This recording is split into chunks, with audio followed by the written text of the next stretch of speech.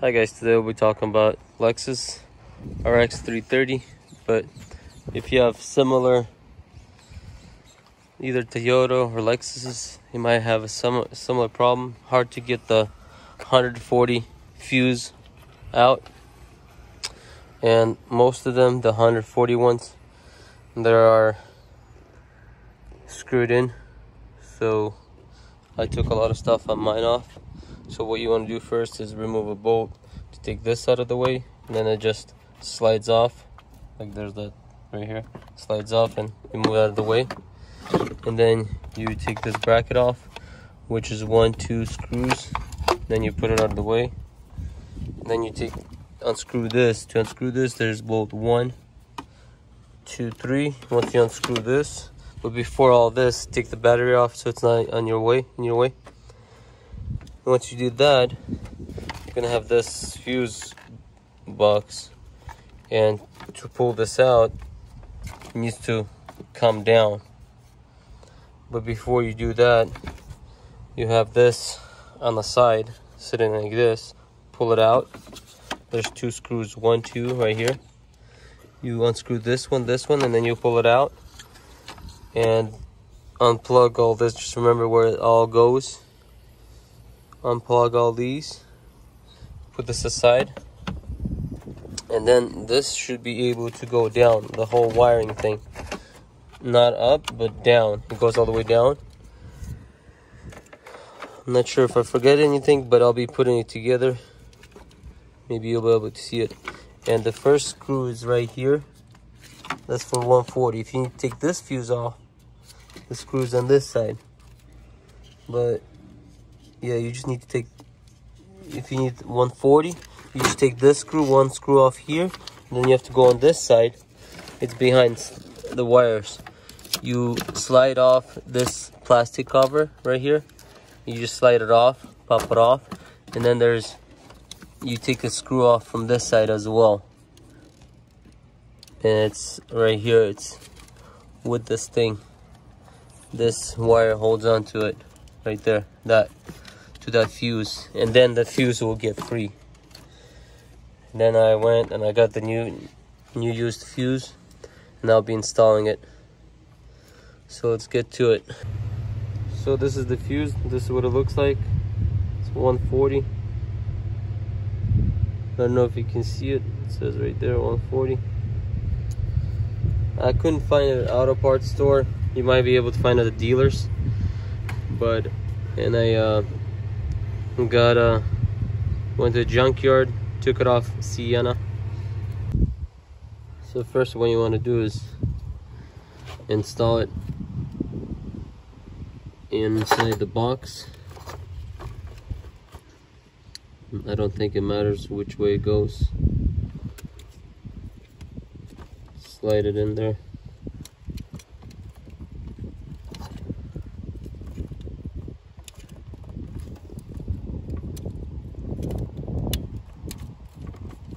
It slides nice and smooth. So what I'm gonna do is screw it in from this side.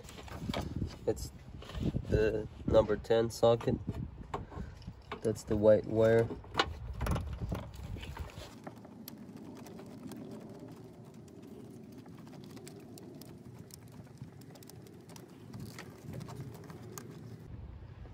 So I screwed in from one side. As you can see, the fuse is in, right in there. I screwed in from this side. Just don't mess up the wires, just go between the wires. And this is the white. It goes inside with the screw, and that's 10mm.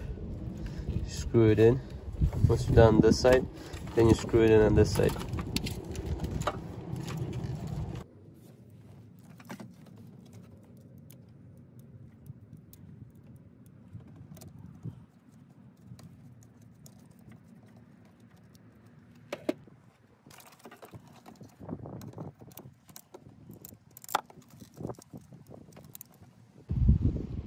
Like I said, I'm putting it together.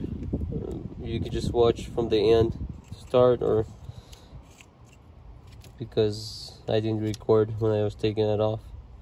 trying to figure it out, make sure I do step by step. But yeah, so once you screw this in, but if you're doing backwards, you're unscrewing it,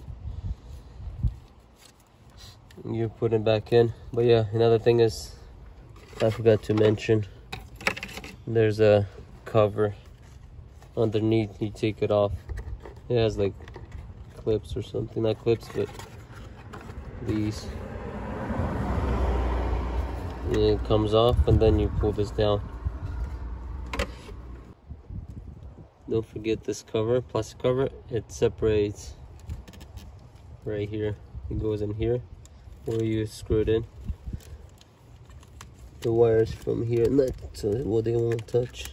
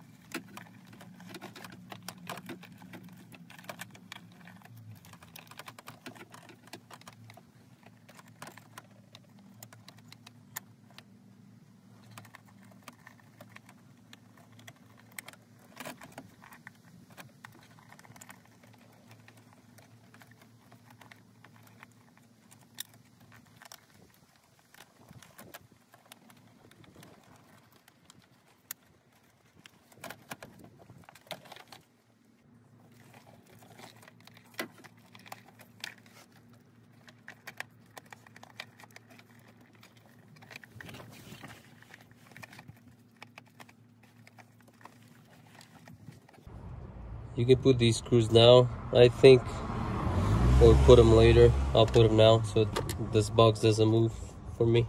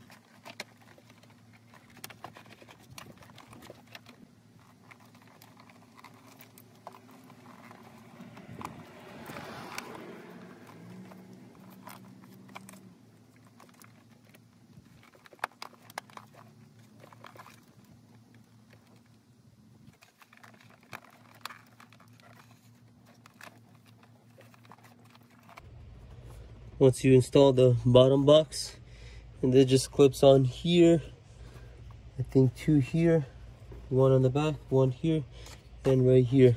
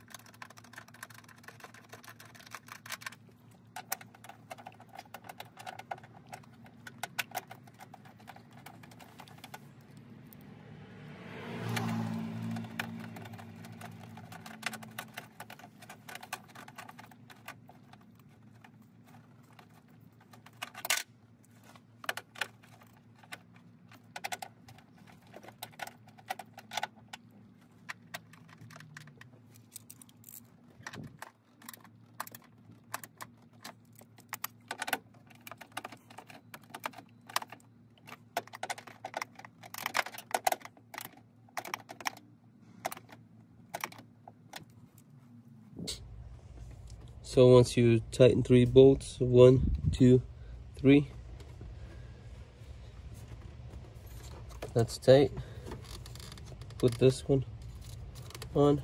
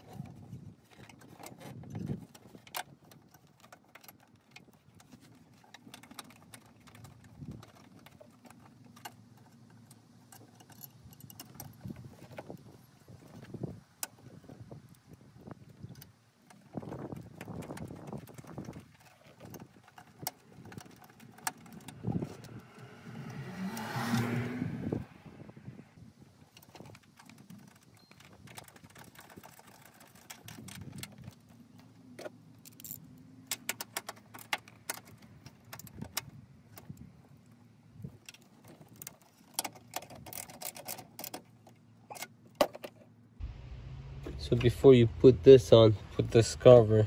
It just, how it does, it just slides in this way, twisted, goes inside.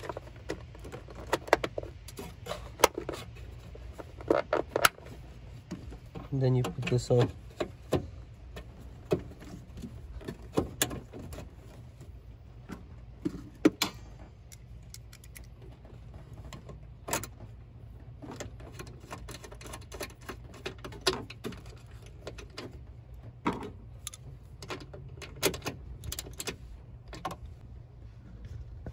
Don't forget to put this cover on.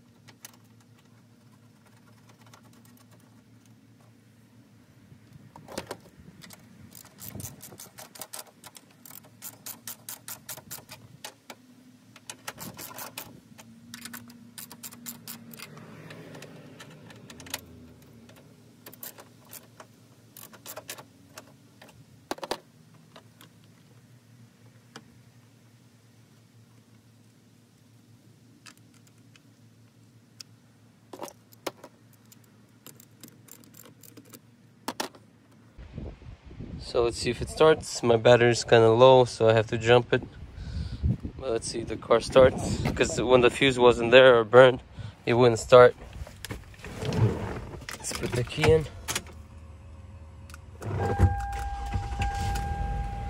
Car starts.